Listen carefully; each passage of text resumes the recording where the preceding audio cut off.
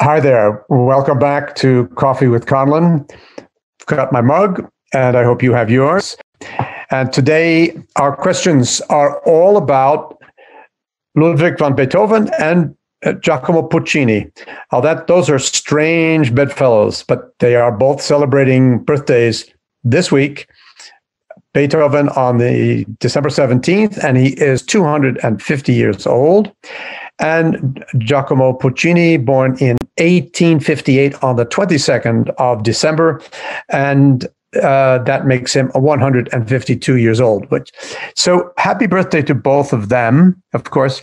And so all the questions that were sent in this week had to do with either Beethoven or Puccini, and most interesting and intriguing, both of them at the same time. And that's a combination which is very challenging and sort of fun, because I would never imagine mentioning these two composers in the same breath. So if you go to opposite extremes of the universe, you're going to come up with their names and their music.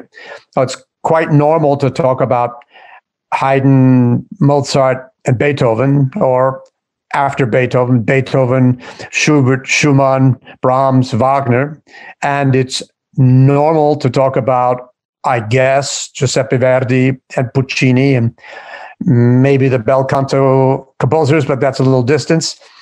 But never do you find an instance, I think, where you talk about the two of them in the same breath. So the questions are really interesting, and let me take advantage of their differences more than their similarities. This first question is from Julia. If Puccini had had the time to write the finale of Turandot, what do you think it would have been?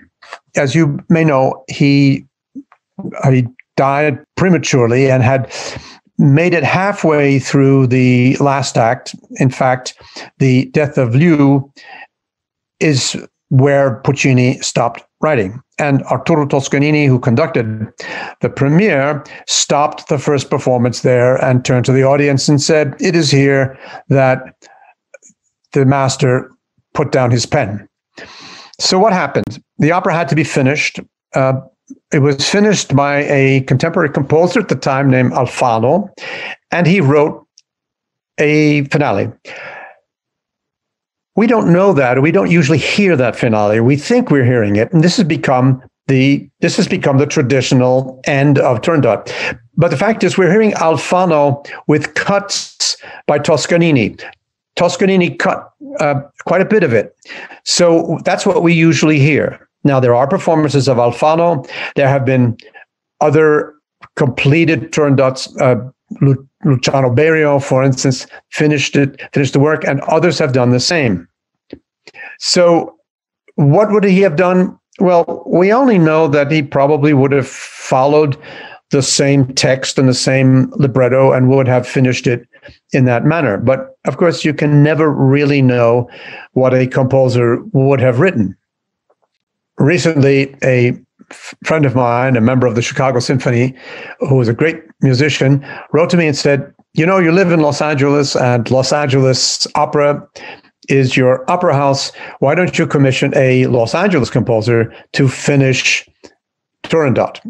The difficulty in anybody refinishing it at the distance of now almost 100 years is that styles change, ears change. It's pretty hard to reproduce something that fits right into the style, so that it's not too much of an artistic break with the rest of the opera. And even a great composer like Luciano Berio, it's very difficult for a composer, a genius with a great identity, with a great personality, to actually mute that personality enough to make it to make the connection seem natural.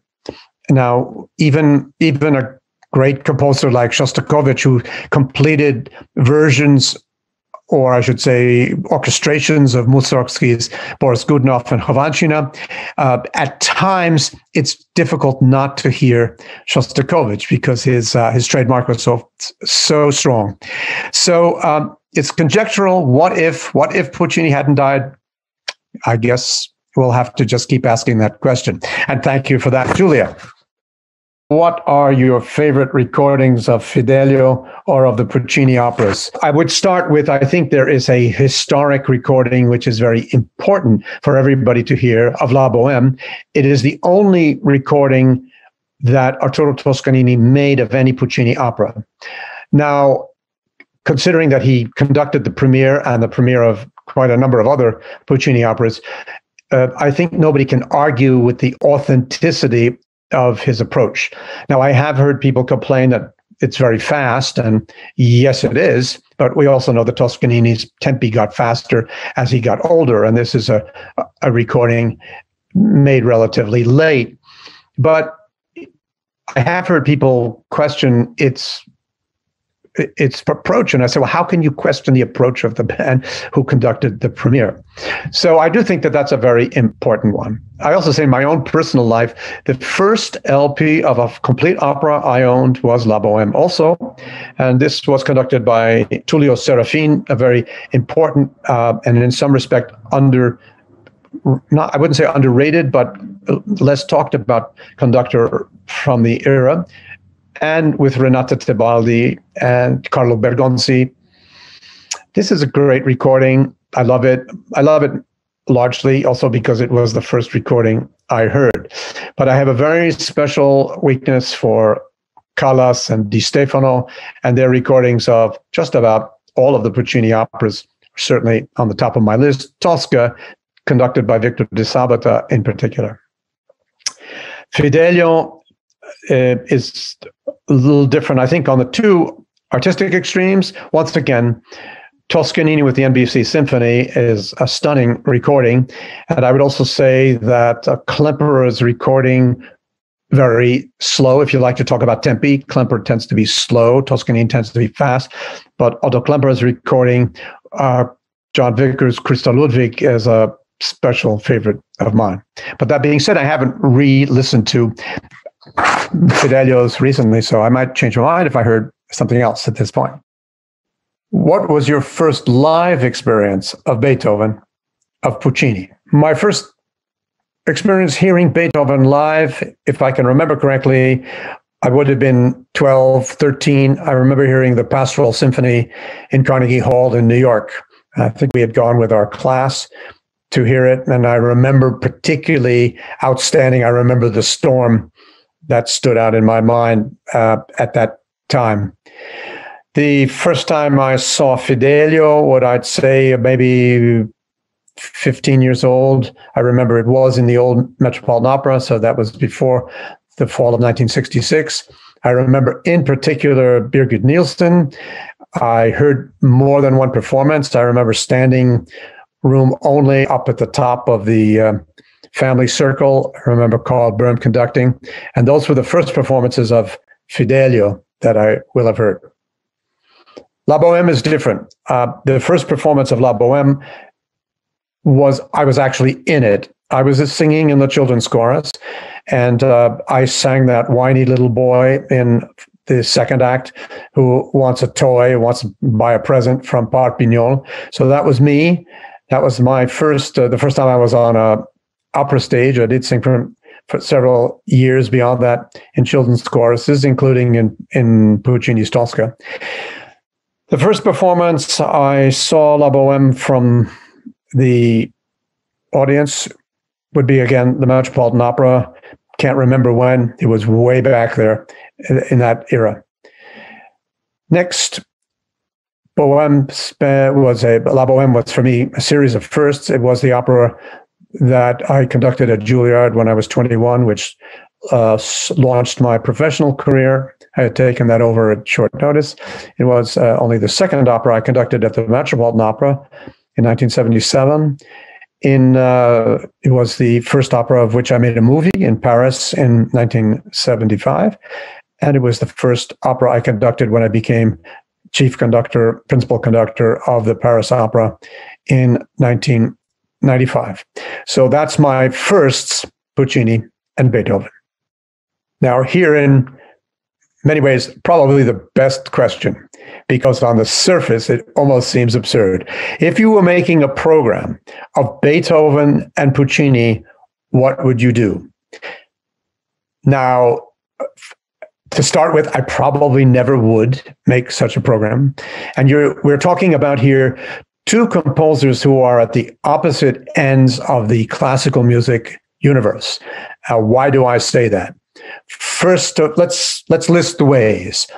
In terms of their national identity, Beethoven almost incorporates Germanic music, and Puccini, along with Verdi and Rossini, almost are the pillars of Italian music.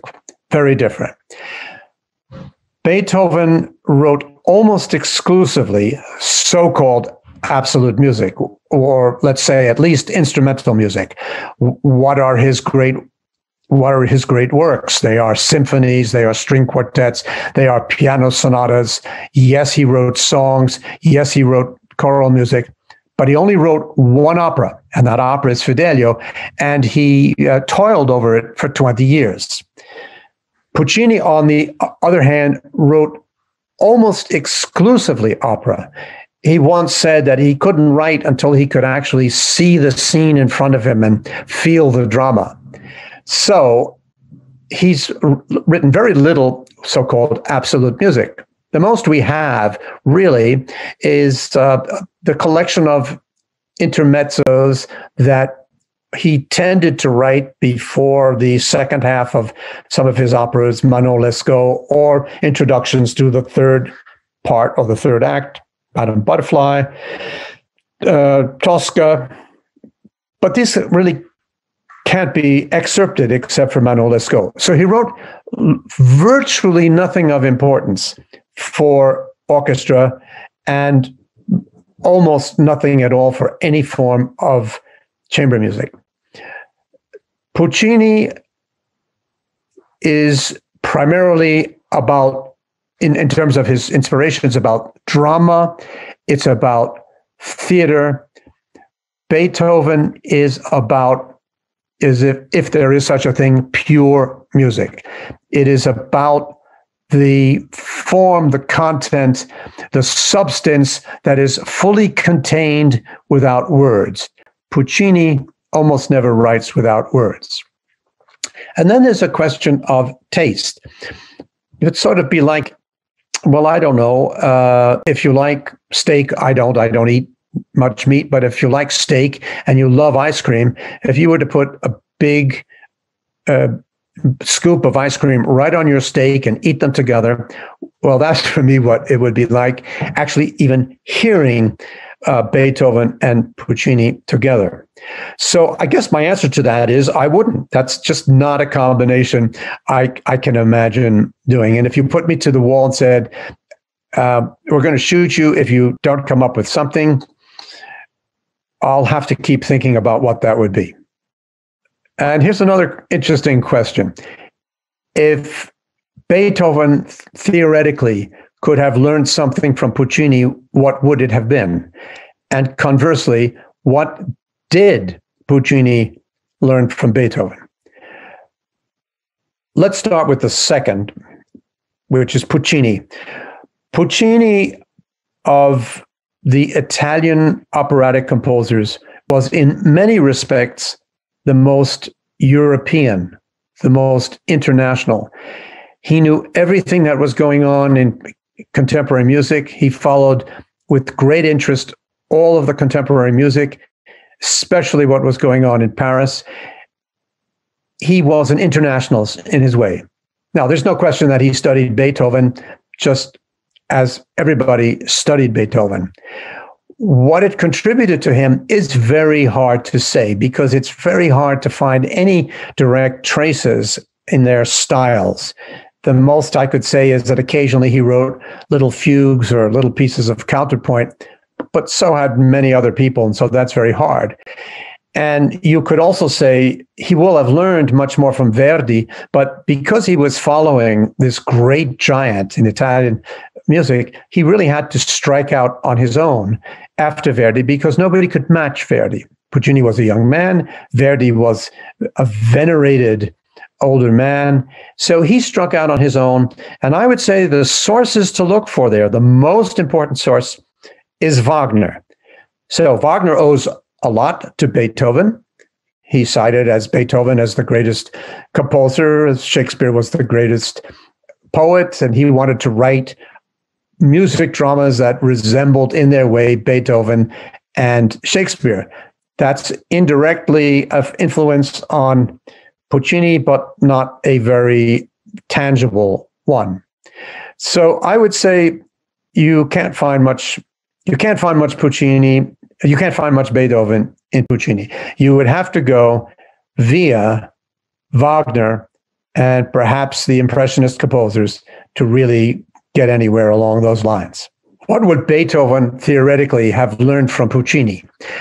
I would say about music, without seeming to disparage Puccini, I would say next to nothing. I don't think that there are any initiatives, musical innovations on the part of Puccini that would have any relevance to Beethoven. But there is one thing that part of Puccini's genius, which he had in spades, that did not come naturally to Beethoven, was how to write for the stage and how to write a convincing, dramatic, lyrical opera.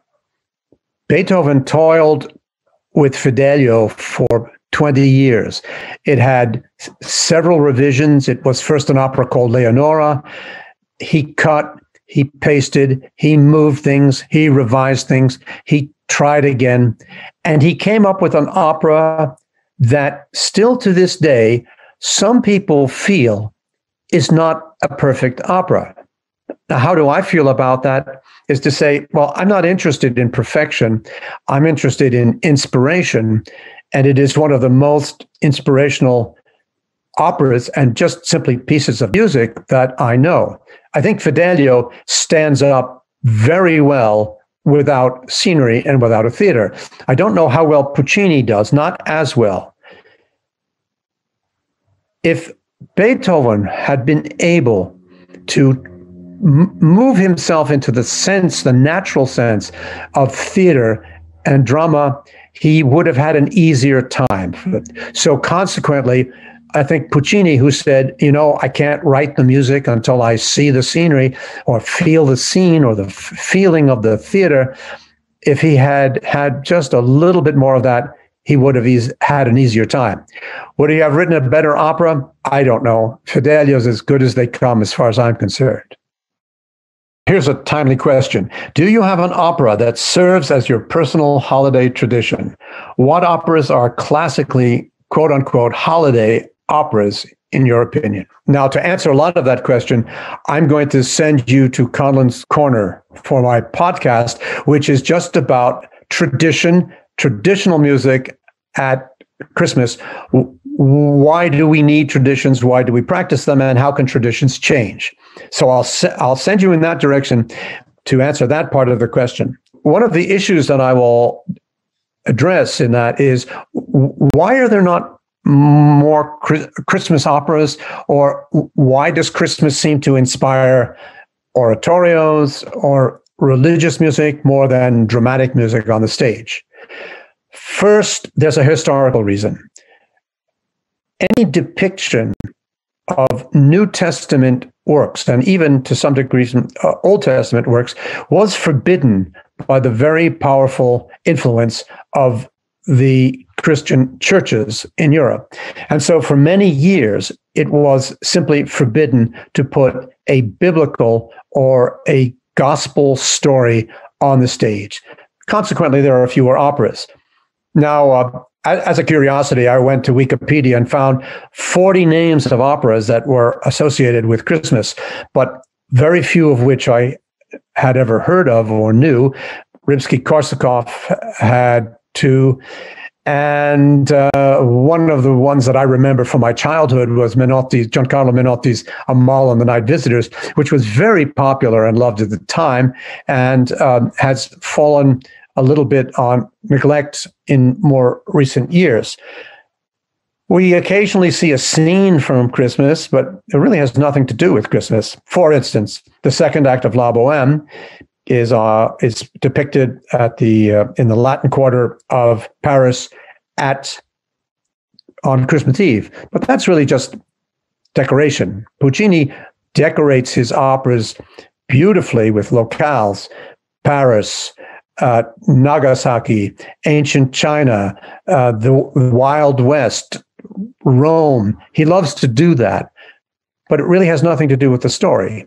His stories, as he said, are about the sufferings of little souls. They're always personal. So the fact that we have this splendid Christmas Eve scene is actually just a sort of an accident. Another scene with Christmas Eve is Werther, the final scene of Werther, and children singing Christmas songs is a very stark background to the tragic, dramatic ending of this opera where Werther, the protagonist, commits suicide, and Charlotte, his lover, screams out in shock. There, it has at least a dramatic function. It's a foil to have this music that is all about birth and about beginnings, and the beginning about joy and peace, and have it be a background to a very theatrical, operatic suicide of a story that conquered Europe when Goethe first wrote that novel. So we don't get a lot of Christmas really on the operatic stage. And certain pieces were known as holiday pieces. For instance, Hansel and Gretel had a long history after its premiere at the Metropolitan Opera in the late 1890s, many years, even up until my childhood. We used to go and see Hansel and Gretel at Christmas time. But it, again, has nothing at all to do with Christmas. It just happens to be a fairy tale. And if I have to say, there's some pretty grim things going on in Humperdinck's Hansel and Gretel that even make me question, is it really a children's opera? From my point of view, it's really an adult's opera based on a fairy tale, which is a little more common, having nothing, again, to do with Christmas. So if you are looking for traditional Christmas music, what are my big traditions? And I'm not going to give away too much about my talk on the podcast, but I do encourage you to visit me there at Conlon's Corner. What are the big pieces for me? Handel's Messiah, Tchaikovsky's Nutcracker, Bach's Christmas Oratorio. And then I'm going to concentrate a little bit on two works which are not known to the general public. One is Franz Liszt's magnificent oratorio, Christus, which is actually 3 hours long and has three parts. But the first part is the Christmas story. It is called a Christmas oratorio. And the other one is maybe my favorite, Berlioz, L'Enfance du Christ, the infancy of Christ, which is a very particular take on the Christmas story. And I highly recommend it. I think it's time for me to wish you happy holidays, happy new year, have a healthy and safe 2021. And I will look forward to your questions on Coffee with Conlon and look forward to addressing you indirectly on my podcast in the Conlon Corner. Happy holidays, happy new year.